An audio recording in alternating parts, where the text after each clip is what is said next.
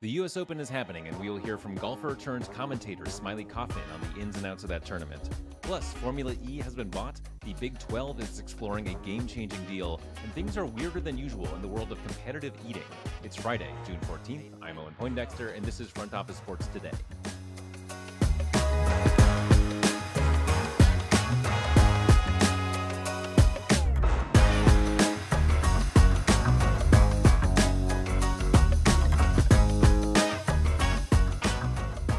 Electric car racing series Formula E has been bought by Liberty Global. The telecom company bought out the shares owned by Warner Bros. Discovery to give it 65% ownership, making it the new majority owner. Formula E is separate from Formula One, but they are both governed by the FIA, and Liberty Global is separate from F1 owner Liberty Media, but they are both chaired by John Malone. Liberty Media also recently bought the motorcycle racing series MotoGP. Remains to be seen whether these corporate relationships will help Formula E and MotoGP pick up some of F1's tailwinds. The Big 12 is exploring the idea of selling its conference naming rights in what could be one of the biggest deals ever for a college conference other than media contracts. If a deal does come to pass, the sponsor's name would replace the word big in the conference's name. The Big 12 is also in talks with private equity firm CVC Capital Partners on a stake sale of 15 to 20%, according to ESPN. That could bring in up to $1 billion in cash, though some presidents of Big 12 schools are skeptical that this is a good idea in the long run. The Atlanta Falcons and Philadelphia Eagles avoided any harsh penalties connected with the NFL's tampering investigations. The Falcons will lose their 2025 fifth-round draft pick and be fined $250,000 for improper contact with quarterback Kirk Cousins, wide receiver Darnell Mooney, and tight end Charlie Werner, prior to those three being official unrestricted free agents. The Eagles avoided any penalty connected to their signing of running back Saquon Barkley. And finally, if you know the names of exactly two competitive eaters, they are likely Joey Chestnut and Takeru Kobayashi. Both became superstars at the Nathan's Hot Dog Eating Contest, and neither will be participating in the upcoming contest on July 4th. Chestnut was barred from the tournament after accepting a sponsorship deal with Impossible Foods, which makes plant-based dogs and burgers. Nathan's requires exclusivity for its participants. Chestnut was paid $200,000 to participate in last year's tournament and says he was offered a 4-year deal that would pay $300,000 per year on average to keep at it. Instead, he will face off against Kobayashi in a live Netflix special. The leading streamer was able to bring Kobayashi out of retirement to make that happen.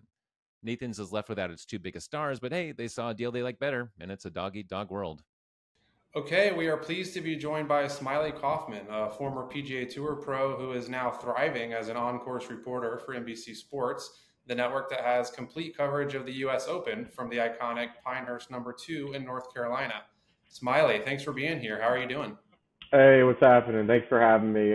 Look forward to talking about this U.S. Open Championship. It's an iconic venue here at Pinehurst No. 2.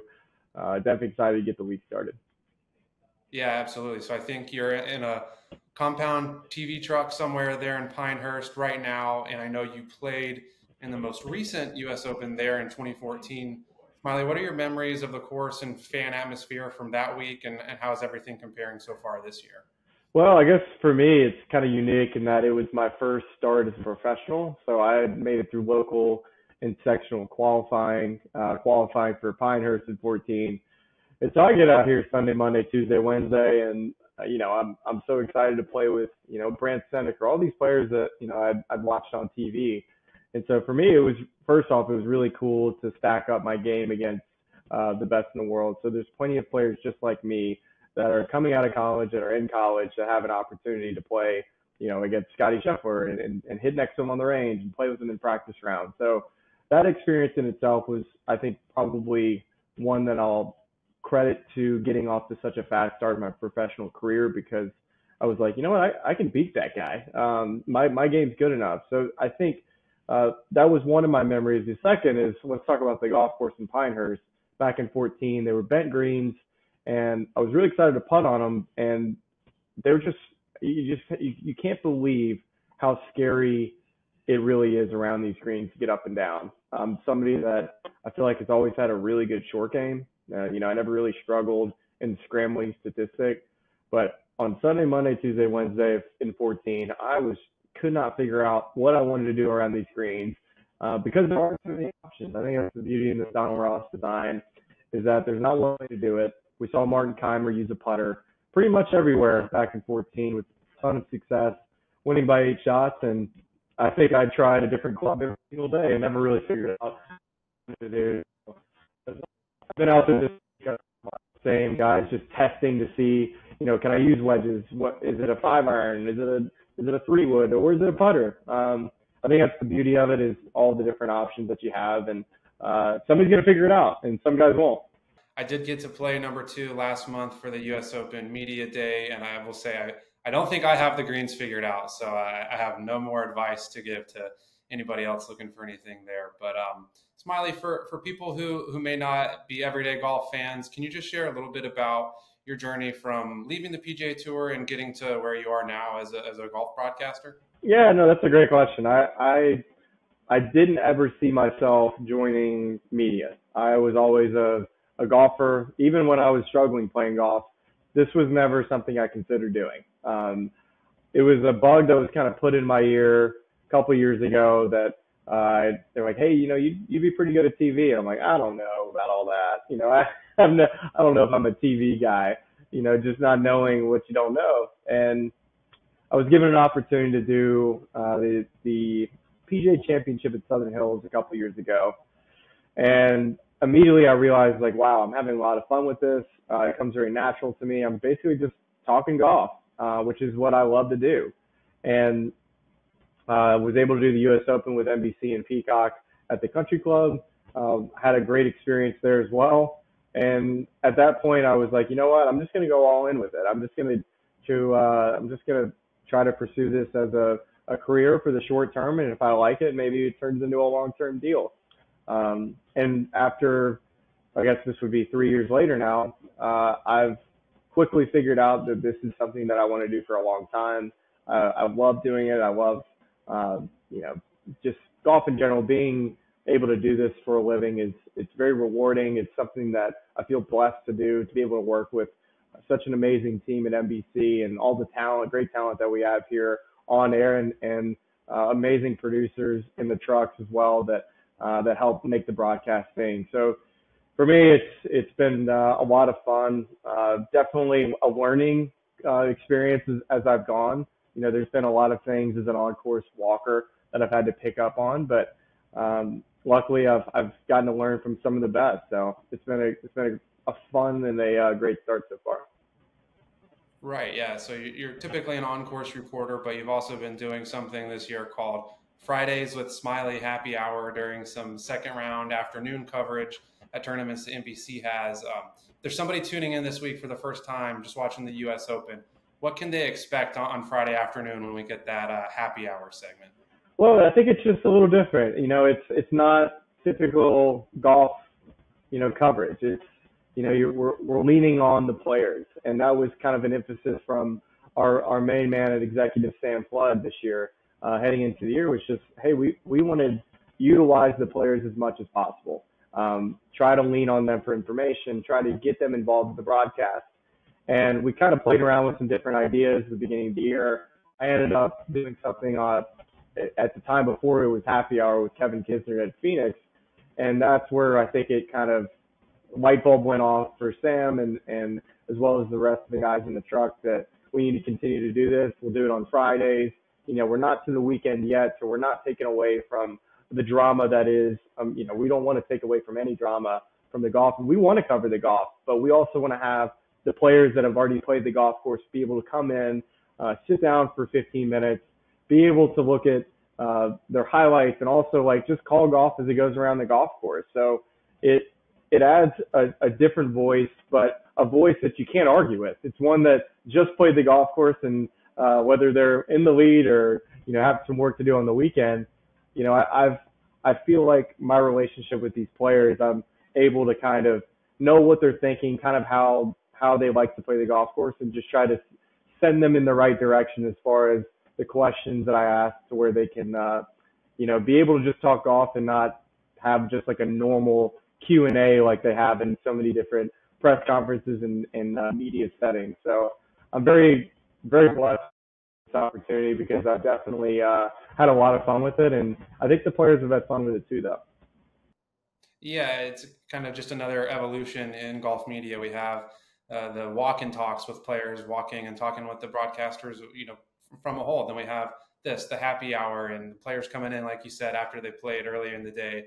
I know it sounds like it's been a lot of fun so far this year, but how do you think the energy will change at Pinehurst, considering this is a major championship, not just a weekly PGA Tour event? Yeah, it's a great question, and one that we're excited to try out. You know, we had some success at the 17th hole at the Players Championship, and the USGA is all on board, so they're in for trying to innovate the coverage.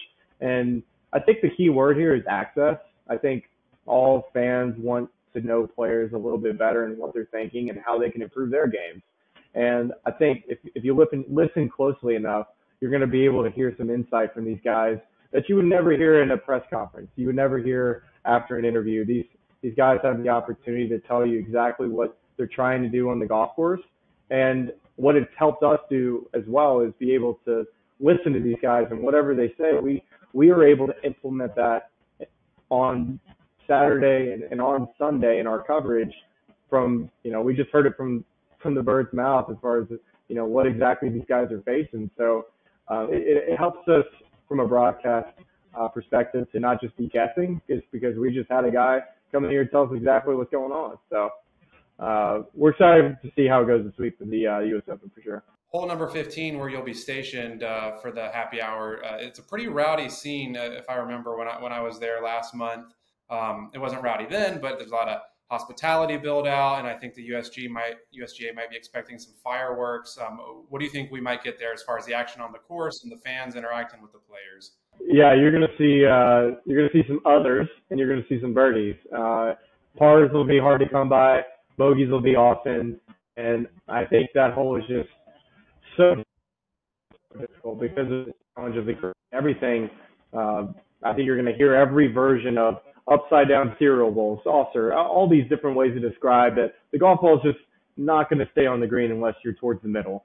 And when you're putting 7, 6, and 5 irons in players' hands, I mean, the dispersion for those clubs just don't match how small the screen actually plays. So you can end up in a place that you think is a good lead, and you don't execute the shot, and next thing you know, you're in an even worse spot. So it's a mental challenge of how Donald Ross makes you commit to the shot, and if you don't, and you don't pull it off, you're gonna have to hit it again, which is kind of the beauty in which Pete Dye has always designed his golf course. It's to intimidate the golfer, and Donald Ross, like how he's made this place play around the greens, and they're very lucky that they're in the sand area, so it can play very, very firm as opposed to clay underneath the ground.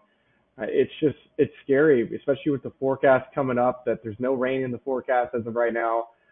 That means this place will continue to get baked out to where it's going to be harder and harder every single day.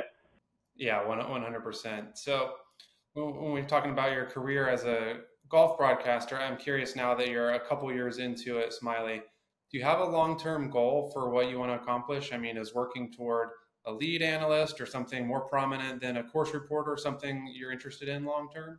Yeah, it's a great question. I love trying every role, and whatever it is, I just feel like it helps me understand the broadcast a little bit better in every different role that I do. Times that I've been in the booth, I've absolutely loved it. But what it's also allowed me to do too is to listen to the on-course analysts to be able to realize exactly how to make my craft better on the course. So having different perspectives and different roles, I think, has helped me. And then the challenge too of being in the happy hour role, I've kind of had to be a play-by-play guy, an analyst, and a holes guy, which is a lot to do, with trying to cover the golf and having a conversation and listening to what's in my ear. It's been a work in progress and a challenge, and sometimes I'll go back and watch the coverage to see how I can continue to be better and be my own critic, because I think there's only a certain amount of people that'll really tell you how it's really going, and so I lean on those people to give me good advice to see how I can continue to improve. But to your original question, I mean, I'm happy with wherever they want to have me. I just want to be calling golf at the highest level, and wherever that is, I'll be happy. As of right now, I couldn't be more excited to be on the course this week. I feel like it's, at my age, I feel like I still have great relationships with these players. I feel comfortable talking to them during the round. So it fits kind of where I'm at in my age as of right now, but definitely love doing stuff in the booth as well. So definitely look forward to potentially doing some more of that down the road. Yeah, definitely. And speaking of those relationships that you have with some of these players, you're obviously very plugged in. As far as when we look at the state of professional golf, PGA Tour, Live, etc., what are you hearing about what players want to happen now? Do you feel there's still a substantial divide, or is it kind of just out of sight, out of mind? Well, I would say that the best thing about when we get to major championships is that all that talk goes away. That it's like 4 weeks of the year that we don't have to worry about the Live golf, we don't have to worry about PGA Tour, how the pro golf tour is going to come back together. So honestly, there's not a whole lot of talk at major weeks. These guys are so focused on trying to peak during, it's so difficult to win a major, and to be peaking for one, it's very difficult to do. And sometimes you don't have your best stuff. Sometimes your body's hurting, and other times the golf course just doesn't fit your eye. So these players are more concerned about that right now. But I would say that it's hard to really know. I think for the longest time we just keep on hearing there's no progress, then there is progress, and I think it's been exhausting to cover it from my perspective, because the amount of information that even the closest people connected get, it's not a lot. And I don't think anybody really has a great answer, but I think Rory had some pretty good quotes last week, along with Webb Simpson, talking about how they felt like there was actually some great progress in their meetings last week in New York, where Tiger Woods flew to meet with Piff, and they had some top-level PGA Tour execs as well involved with the meetings. And listen, I think we'd all love to have everybody back together, but it's going to be a very difficult process to get all of this conformed back into one. I know I'd love to see it. The golfer would like to see it. I think everybody's just kind of tired of kind of dealing with it, really. Okay, well, there we go. It's going to be exciting to watch play out no matter what. Smylie, thank you for joining us today. We really appreciate it. No, absolutely. Anytime. That's it for today. Hope you get some time outside this weekend. If you're enjoying the show and you have a moment, please give us a shout on social media or like and subscribe wherever you tune in. Thanks for listening. We will see you on Monday.